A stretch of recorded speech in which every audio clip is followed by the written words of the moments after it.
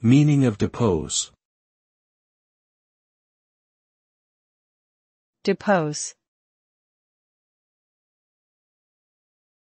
Depose. Depose.